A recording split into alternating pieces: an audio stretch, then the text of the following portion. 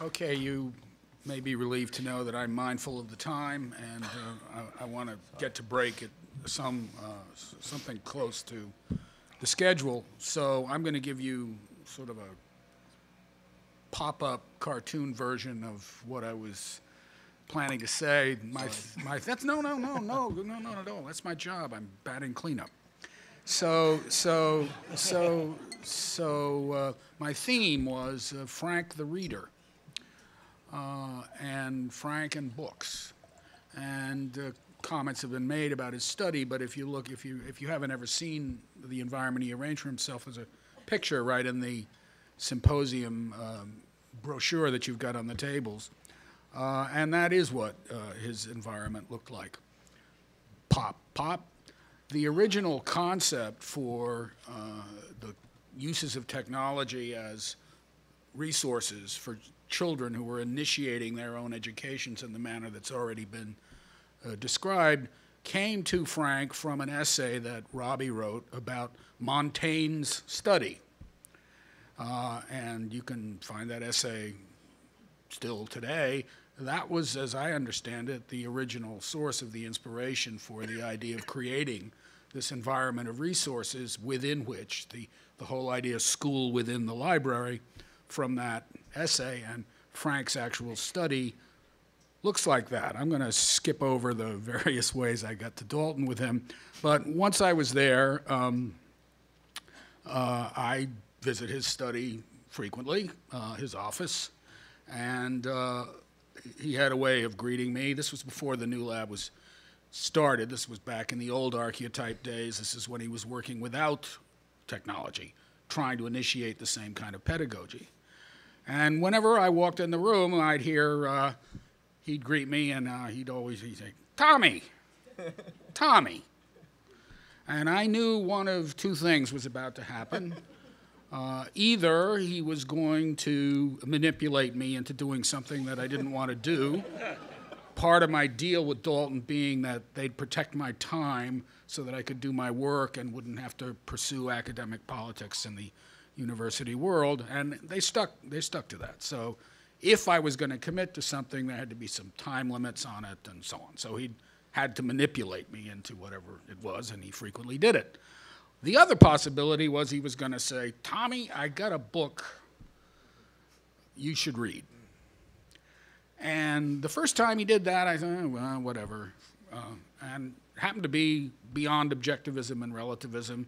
And it just happened that the book opened me up to, at the time I wasn't aware of it, the whole argument between this sort of postmodern and positivist, modernist ways of looking at stuff. And it just introduced me to Richard Rorty, who was a huge influence on my work since. And it was exactly what I needed. And so from then on, and I'm now putting myself in the place of the child who's being given exactly what they need through Frank's book recommendations. And from then on, I don't know, a couple of times a month, every 2 or 3 months, "Tommy." And the book was always, I can't remember an exception, something that really fit into what he knew I was trying to do in my work these days. I remember one book in particular, and I'm addressing now all of the people who've worked with Frank on the technology front. One book in particular was called The Gutenberg Elegies by Sven Berkertz.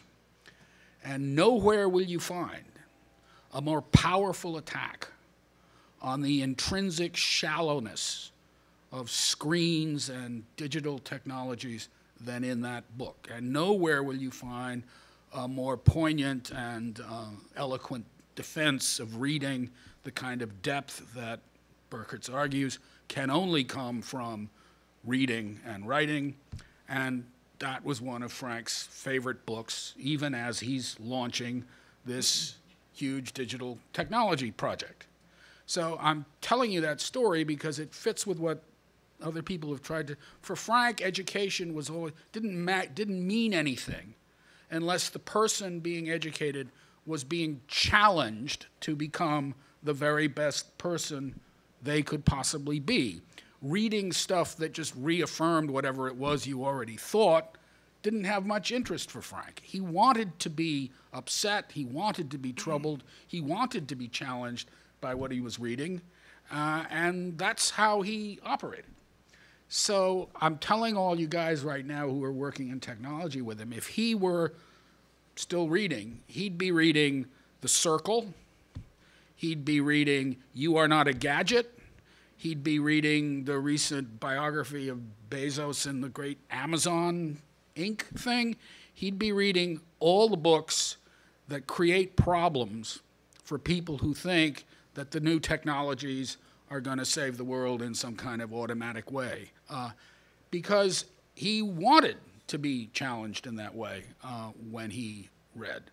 So I'm setting that out there as a kind of an example and just kind of put the seal on the argument that's sort of implicitly been going on here, that for Frank, education and teaching was about bringing out the best possible person from that young body and soul that you could possibly make. It wasn't some technology fetish thing that he was into at all. Okay? Thank you.